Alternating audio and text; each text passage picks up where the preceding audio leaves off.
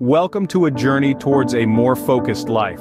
In the whirlwind of our daily existence, maintaining focus can often feel like trying to catch a gust of wind with our bare hands. Easy to understand but seemingly impossible to grasp.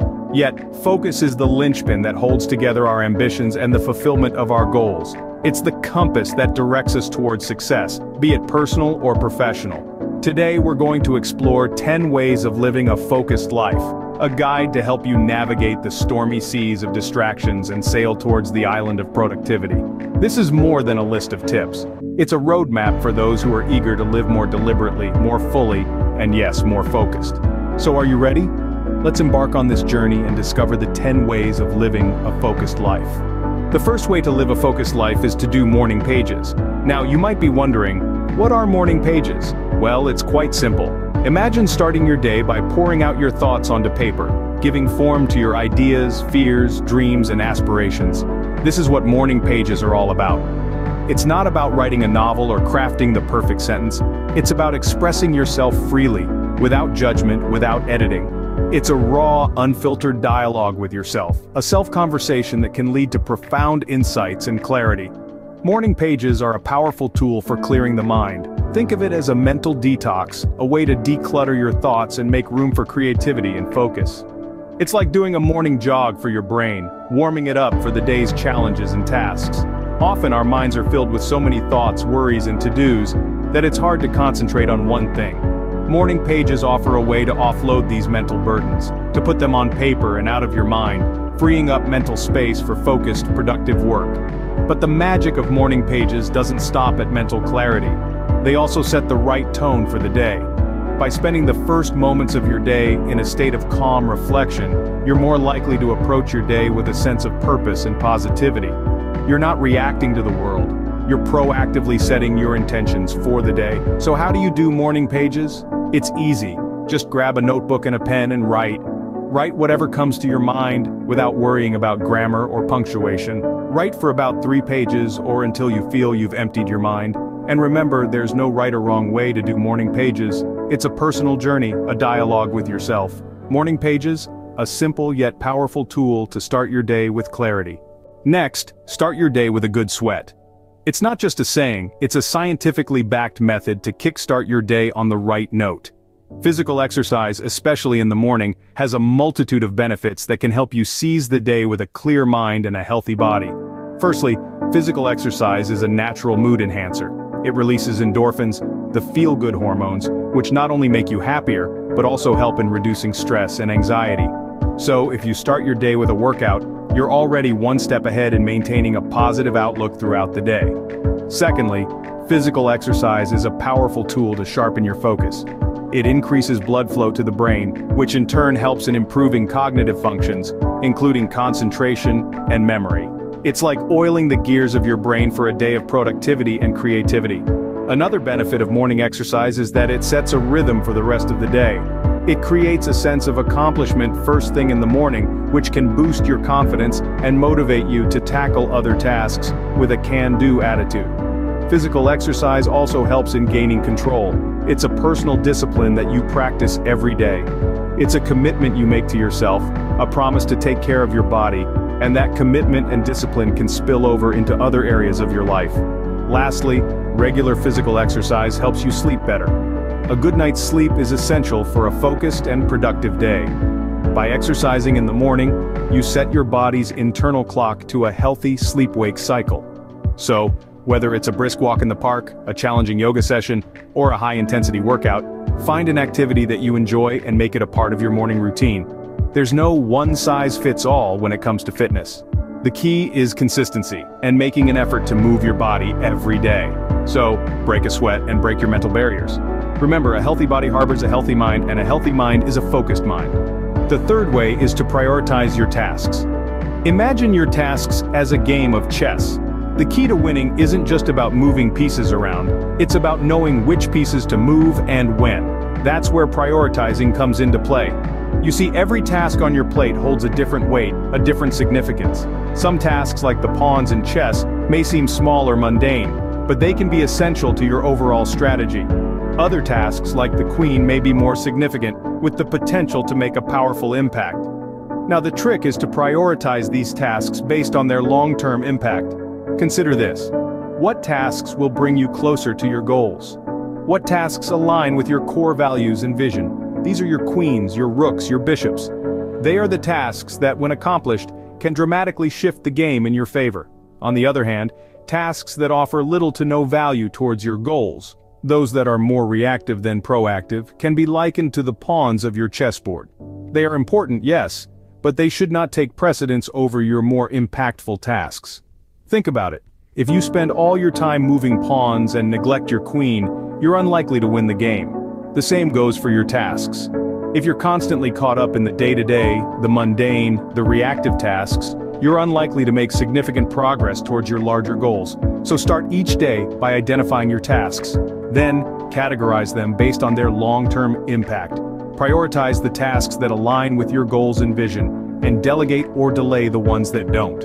Remember, not all tasks are created equal. Prioritize for success. Fourth, seek inspiration from unrelated industries. You see, there's a wide world out there filled with a myriad of ideas, innovations, and inventions, many of which we may never stumble upon if we stay focused solely within our own fields. That's why it's essential to seek inspiration from unrelated industries. Now you might be wondering, why should I look for inspiration outside of my field? Well, think of it this way. Imagine you're an architect. You're used to looking at buildings, designs, blueprints all day, every day. It's your world. But then one day, you decide to take a detour. You start exploring fashion design. You look at how clothes are structured, how patterns are layered, and suddenly, you're seeing parallels to your own work. You're inspired to approach your architectural designs in a new, fresh way. This is the power of seeking inspiration from diverse fields. It broadens your perspective. It fosters creativity. It encourages innovation.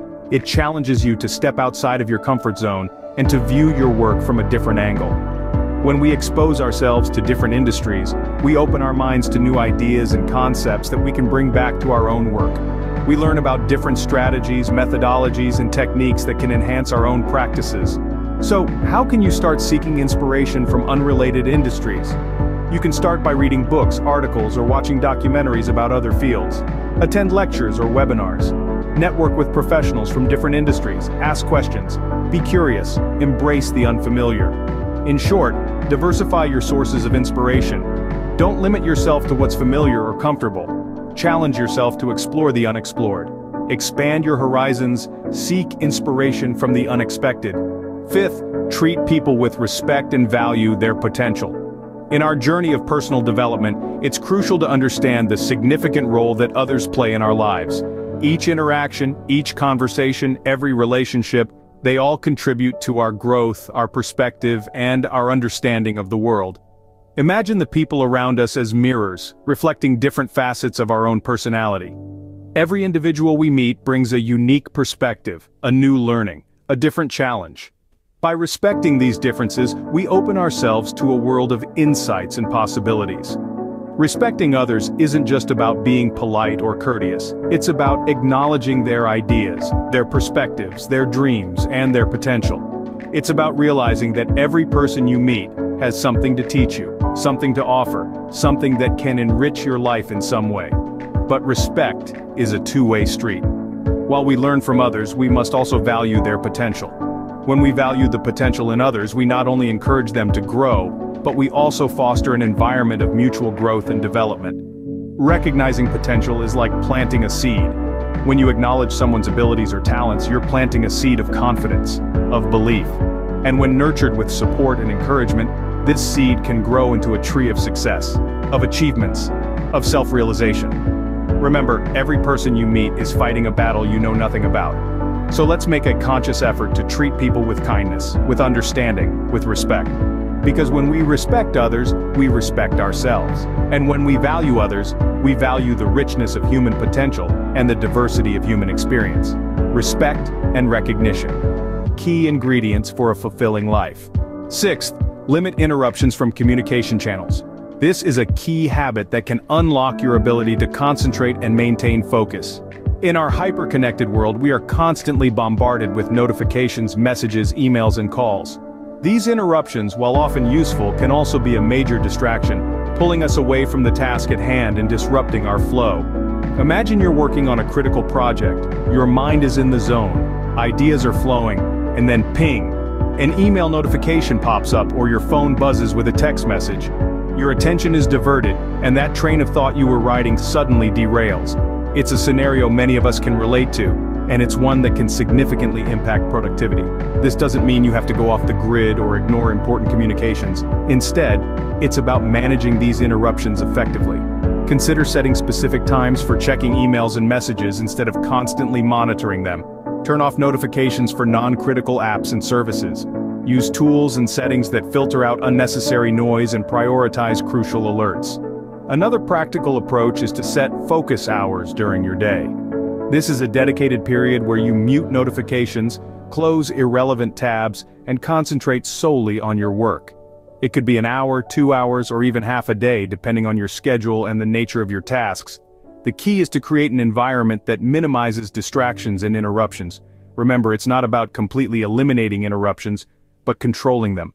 By limiting and managing interruptions, you can create a more focused, productive work environment. This habit can help you stay on track, maintain momentum, and ultimately achieve your goals more efficiently.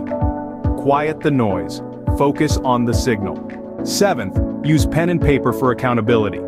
Now, we're not talking about going back to the Stone Age, but there's something about the act of writing that makes things feel more tangible, more real. When you jot down your tasks, goals, or ideas on paper, they come alive, and you can't simply delete them with a keystroke. The physical act of writing engages your brain differently than typing. It requires a little more effort, a little more thought. That extra step can help embed those tasks deeper into your memory, making you more likely to remember and complete them. Not only that, but there's also a certain satisfaction that comes from physically crossing off a completed task. It's a visual representation of your progress, a little reward for your brain that can motivate you to keep going. What's more, using pen and paper can help limit distractions. There are no pop-up notifications on a piece of paper, no tempting social media tabs just a click away. It's just you, your thoughts, and your tasks. And let's not forget the power of accountability. When your tasks are written down, they're out there in the world, not just floating around in your head.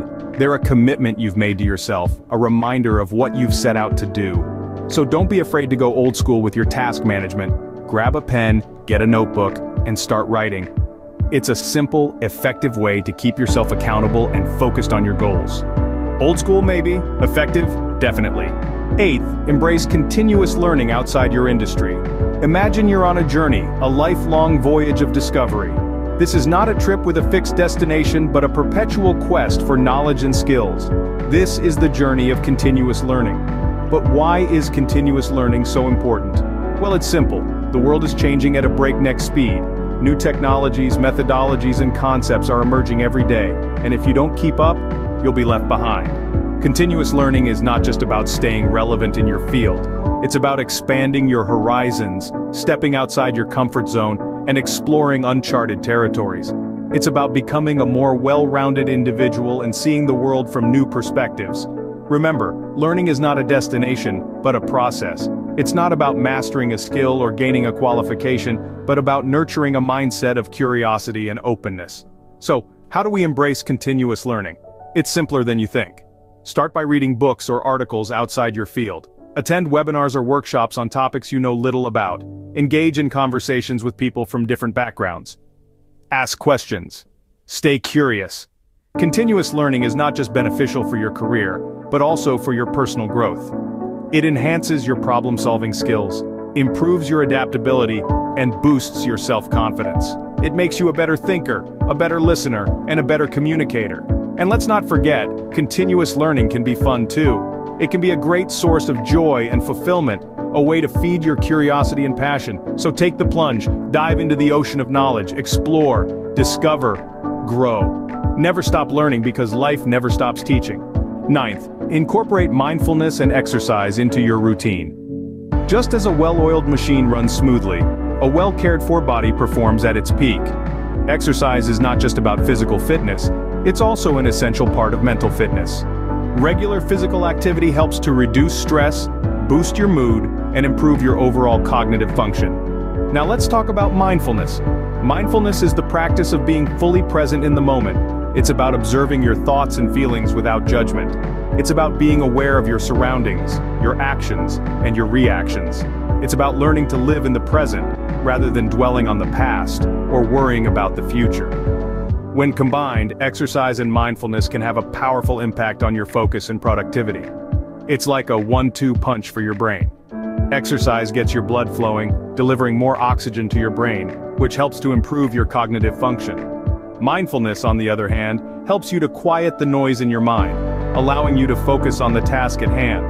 And the best part? You don't need to spend hours at the gym or sitting in silence to reap the benefits. Just 20 minutes of moderate exercise a day can make a big difference. And as for mindfulness, you can practice it anywhere, at any time. It could be as simple as taking a few deep breaths before a big meeting, or really savoring your morning coffee instead of gulping it down on the go. So why not give it a try? Start incorporating mindfulness and exercise into your daily routine. It might just be the key to unlocking your full potential. Remember, it's not about perfection, it's about progress. Start small and build up gradually. Before you know it, these practices will become second nature. A healthy mind and a healthy body, the ultimate focus booster. And there you have it, 10 ways to live a focused life. We've journeyed through the importance of morning pages, clearing your mind, and setting the tone for the day. We've touched on the power of physical exercise and how it can bring control and mental clarity.